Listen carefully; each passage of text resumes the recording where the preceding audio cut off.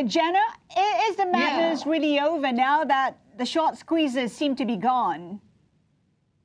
right. There's a huge frenzy into the U.S. equity flocking um, from the retail investors in Korea as well as the institutions.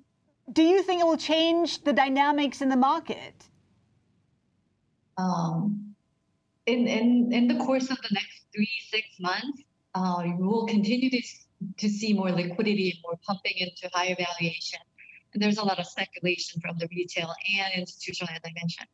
Um, Not foreseeable change unless the rate hike starts happening, which won't come until the next half of the year.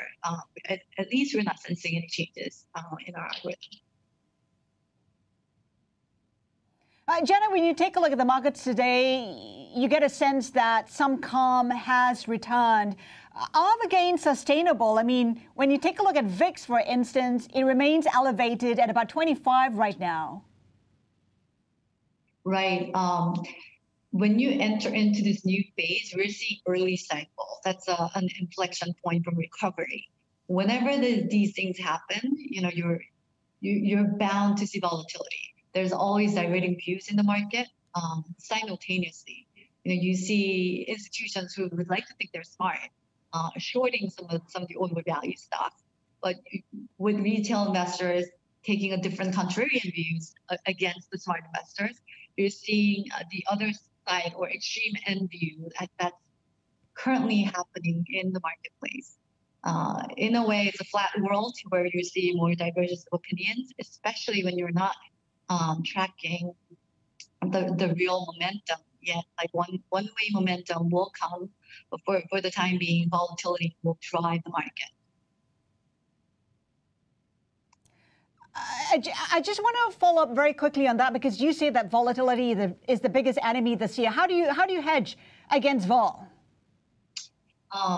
So we do factor neutral strategy. So whether that's industry or country we want, or the momentum issue, we are always looking at the vol on top of some of these like innate factors that are underneath the volatility factors on the surface level. It's extremely important to balance your portfolio, looking at your different risk factors, go beyond the surface level volatility. That's my advice. You're focused on Korea and the Korean investors. What are you seeing in terms of trends?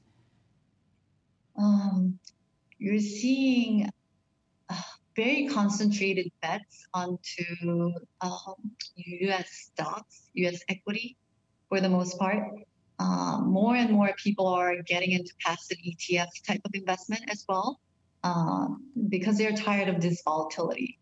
And retail investors are realizing to keep sane in this volatile market, instead of being extremely active as they were last year, they're opening up their arms to passive investing to balance out their portfolio a little bit.